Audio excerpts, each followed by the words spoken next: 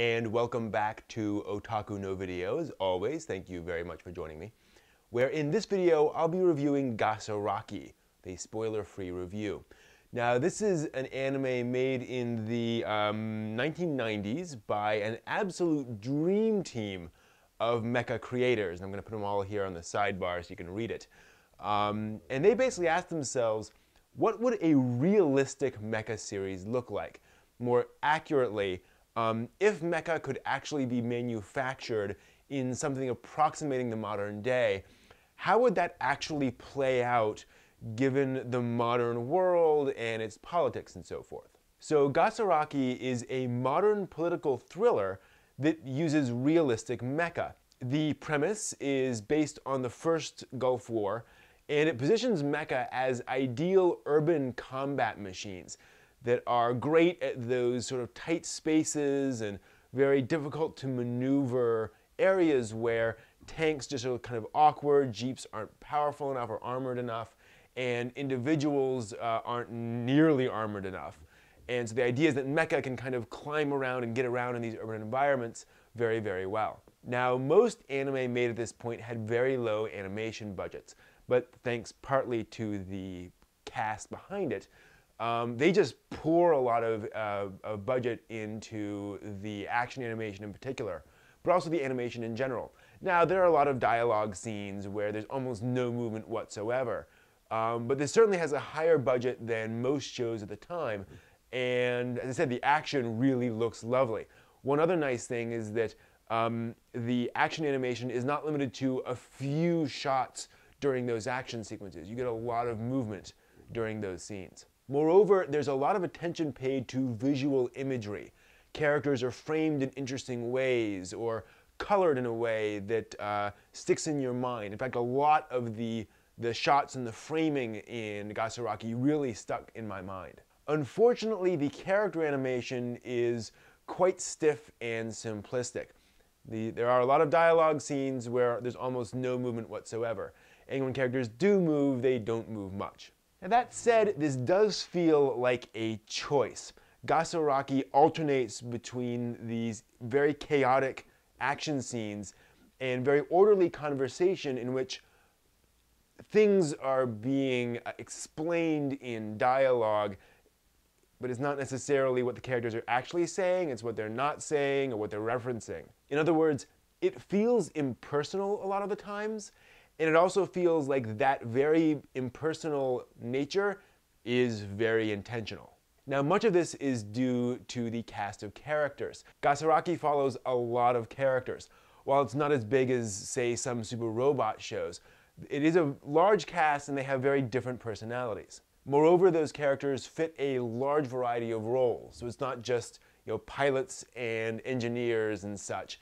It is family members and tech support people and politicians and all sorts of people who are all very much involved in the story. Now, this impersonal nature is intensified by the protagonist, who is a very quiet and isolated character. Moreover, that's, again, intentional. Imagine an entire mecha series that focuses on Rei Ayanami as the protagonist, and you get a feel for how this can be a difficult show to engage with. Now, another interesting point about Gasaraki is its dialogue. There are very few memorable lines, but that's because the dialogue scenes are intentionally banal. The characters are not trying to reveal a lot through their conversations, and that in itself reveals a lot about what they're hiding or what they're not hiding. It's quite interesting once you start really getting into motivation for characters. Moreover, that's realistic. A lot of the characters don't want to reveal things about themselves. It's more realistic. And then there's the reality of the world of Gasaraki. This feels like it could be happening in our real world. The mecha aren't painted in superhero colors of blue and red. They're battleship gray and camouflage green. The mechanics go through years of trial runs and testing in simulated environments and things that just require a lot of time because they have to go through lots of phases of testing. Now, this might be a turnoff for some. Gasaraki is set in a world of Saddam Hussein and CNN. This is not the typical let's rush into battle sort of story that you'll get in, again, like a Super Robot show or even a Gundam or Macross show. Moreover, Gasaraki can be just plain weird. The first episode alternates between a combat sequence and a kabuki play. Moreover, Gasaraki can be just plain weird. The first episode alternates between battlefield combat and a kabuki play. And that's not purely stylistic. Those two are related in plot. Some whole episodes are purely conversation. It's an odd duck, but I remember it. It's imagery in particular. There's a lot of things that happen, a lot of moments that pop at you from the story. Again, it's kind of that banal element of the story that chugs along, then suddenly that comes together in something that is shocking and memorable. Now, again, I kind of really can't describe Gasaraki without getting into spoilers.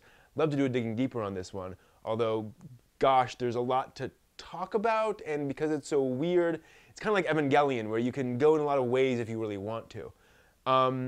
So it is an unusual show, but if you're interested in this idea of a realistic mecha story set in really the real world, the way mecha probably would be treated in the real world, with some dashes of not quite fantasy, but some